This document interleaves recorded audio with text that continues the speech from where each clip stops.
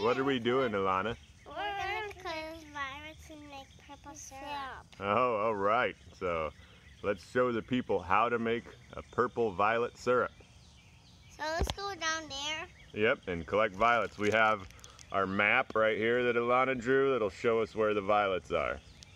I got a spot over there where there's more violets. Really? Where is it? Let's go see. Let's go see. I have one. Where is it? Oh man. There's bugs over there. Yeah, look at all the violets. All right, let's pick them. Nice find, Alana. I have one. Throw that in the jar. All right, we're getting a little fuller jar. Yep. That's gonna be good. Look, we're right in our backyard. Didn't have to go far. We can find good food right in our yard, huh? Yep. What? We're gonna make the bees for honey because we're gonna leave a little bit more. We're gonna leave a little bit for the bees to make honey? Yeah. Yeah, we don't want to take them all, do we? Yeah. Right here. Yep.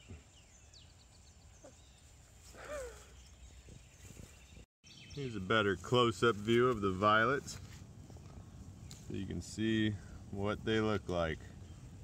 We got a lot of violets, so we can make a purple syrup. Oh, that's gonna be good. Yep. Let's go do that. Let's see your jars. Show me hold up your jars. Oh yeah. Awesome. Quarantine activities.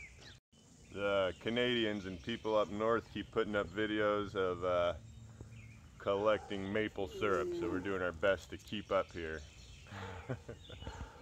Okay, so to make violet syrup, you gotta put just as many violets as you do water. Not in there yet.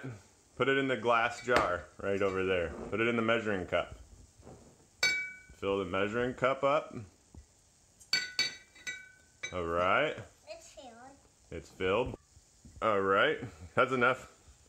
Now you got all those violets. Pour those violets into the pan.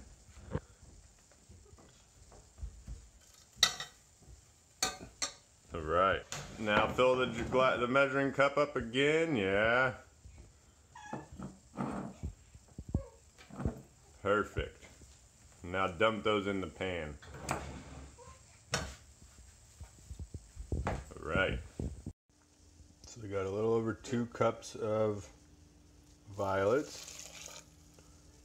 We'll put a little over 2 cups of water in there.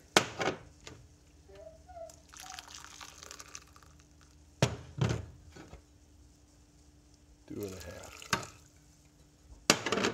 Took most of the stems out. Actually, So, what's for this? What's for? Okay, wait. I'm gonna tell them what we're doing. Papa, what's for pouring the sugar in? I'll show you this right here. So what happened? I have a terrible confession to make, and that is that I got a phone call while I was trying to make this syrup yesterday, and I heated it too much. So you don't want to heat it and boil it after it's already sat for a day, or it'll turn brown. So I went out and collected some more violets so that the kids wouldn't know the difference. And then, hold this. Here's what we're gonna do. I've warmed it slightly now, and I'm gonna filter out. Woo! Filter out the. I want to do the sugar. Okay. Look there, we've filtered out the greens and the flowers. All right, pour the sugar in. That's a 1/2 cup. Whoa! That is a lot of sugar. Yikes. Diabetes. Here you go, a little more. Alright, that's a lot of sugar. It's going to be for real syrup. Now we got to mix it up until it all dissolves. Our camera person has to bounce the baby and keep the camera steady at the same time. So. We'll see how she does. Alright, I think all the sugar's dissolved. Alright. So the other trick with this stuff is if you add an acid like lemon juice, it'll turn more purple. Look at that purple color. If you add a base, it'll turn green. So it's a color changing syrup. They used to use this as a lipness test before lipness tests came out. Look at it change color right before your eyes. It's very green at the bottom where the baking soda is sitting. Blue at the top.